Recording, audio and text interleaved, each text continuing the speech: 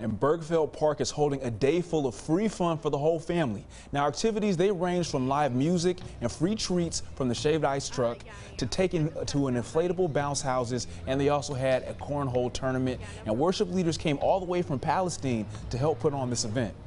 For parents to bring their kids out and enjoy the inflatables, and we have some people here giving away free food and snow cones, and it's just our church's way of reaching out to the community, and yeah, so that's why we're here.